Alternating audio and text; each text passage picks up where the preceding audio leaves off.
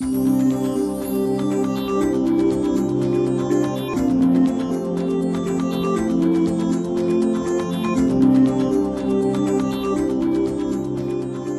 biggest challenge is that we're a 109-year-old company, and we've had IT in place in the company for probably close to 50 years, right? And or maybe even more. And one of the challenges that you get is that the company evolved as discrete sort of units. So manufacturing and PD and parts, they all evolved as separate business units. When we started this out, we had about I think we had 22,000 different reports around the world.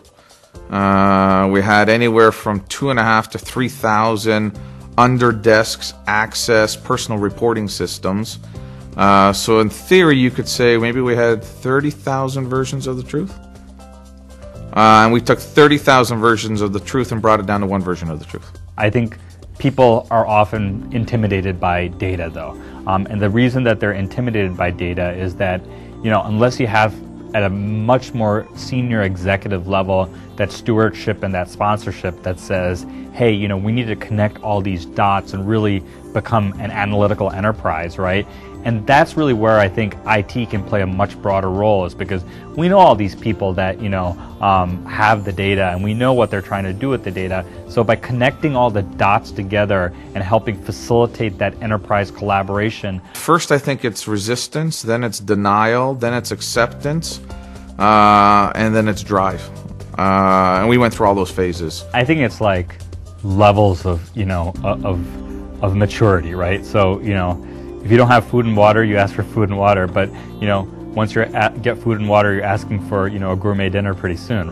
First was resistance, because they've done it a certain way, their own way. They thought they were masters of their own domain.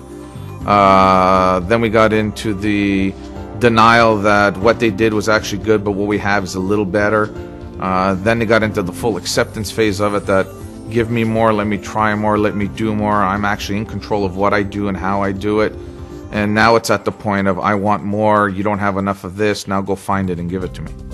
I think it's the same thing with analytics. We embarked on a lot of analytical projects over the last few years that were just, getting people basic, clean information about their business. And so then when you get there to that point, then they're like, oh, can I have something on my iPad where I can do what if analyses, so I can make, an offer to a fleet customer on the fly? It was a game changer for McCain, because McCain never thought, or people never thought about, how do you leverage data, and what does it mean to have all your data in one location to be able to cross-pollinate and cross-analyze different things or variables that impact one thing that you're physically doing. They didn't have any concept. It's not just Teradata, it's what people do with Teradata. It's the again, I keep using the term possibilities, but it is the possibilities of what Teradata can bring. Data is the backbone of the quality of Ford products. Without data, without analytics on top of the data, we would not be able to manage our quality. It is the key asset in terms of managing that.